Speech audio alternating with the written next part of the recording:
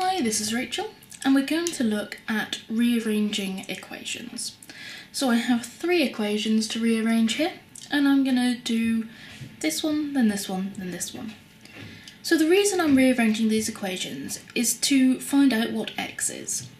So there are a number of ways I can find x. So for example, this first one, I'm saying x plus 5 equals 7. Now I could just say to myself, what plus 5 equals 7? And that might give me the answer straight away. However, sometimes for more complicated ones, like this one here, I may have to rearrange my equation in order to get x by itself, which will give me an answer. So let's have a look at this one. So when we're rearranging equations, the first thing I want to do is try and get x by itself. So currently on the left, I have x plus 5. Now I want to get rid of that 5, but I can't just scribble it out and pretend it doesn't exist. What I can do is I can take away 5 from that side. Now, I can't just take away 5 from one side, I have to take away 5 from both sides, so I need to do the same to both sides whenever I'm rearranging equations. Okay, so let's have a look at what that gives us. So now I've got x plus 5 and I've taken away 5, which leaves me just with x.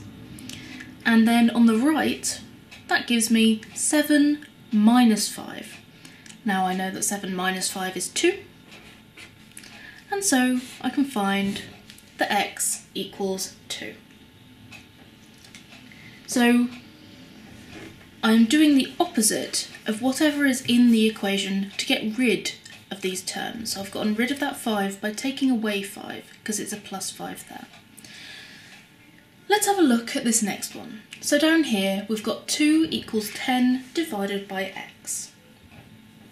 So there are a couple of ways about going about this one.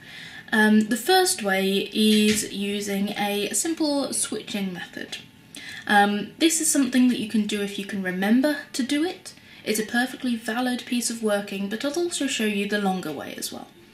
So the switching method, when we have something that looks like this, where we've got something on the left of the equals, and then a number, or it could be letters, divided by something else, I can switch what's on the left of the equals with what's on the bottom. So I can switch these, and that will give me x equals 10 divided by 2. And that's a perfectly valid thing to do. It works out mathematically. If you're someone who prefers the longer method, then we can use this method we used up here for this. So if I've got 2 equals 10 over x again. Now the longer method, I want this x on its own. Now this is difficult to do with it in its current form, so what I want to do is move x over onto the left. So currently on the right, this is a divide by x. So I want to do the opposite to get rid of it from the right hand side and move it to the left. So I'm going to multiply both sides by x. And so now on the left I've got 2 times x, or 2x, and on the right I've gotten rid of that x, so it's now 10. So I've now got 2x plus 10. This still doesn't give me x on its own, I want to get rid of this 2. So this is 2 times x, so to get rid of the 2, I divide. So I'm dividing both sides by 2.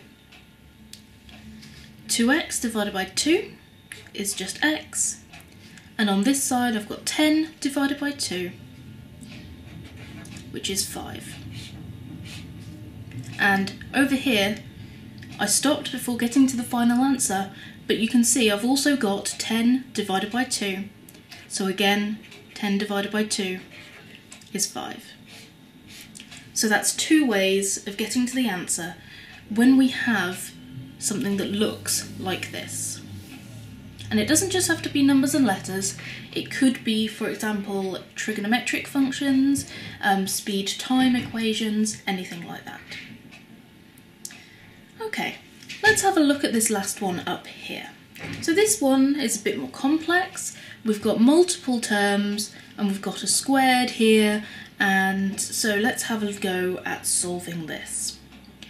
Now the first thing I want to do is I want to get rid of the easy parts first. So let's get rid of this 1. This 1 is standing alone, it's not really doing anything. So I'm going to take away that 1. So this is an extra +1 that's on this side.